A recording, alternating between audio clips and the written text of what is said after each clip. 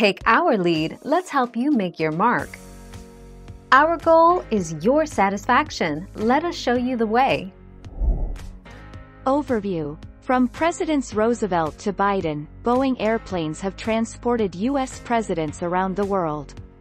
The U.S. Air Force announced that it will continue the Boeing tradition with the 747-8, which will replace the two 747-200s that serve as the Presidential Air Force One fleet.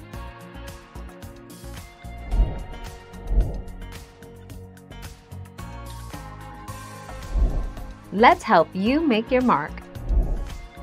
The current Air Force One aircraft are scheduled to be upgraded with the replacements to soon be delivered to Andrews Air Force Base for use by the President and his staff. Despite cost-saving efforts by President Donald Trump, the replacement program is still estimated to cost $5.3 billion. 20 January 2021.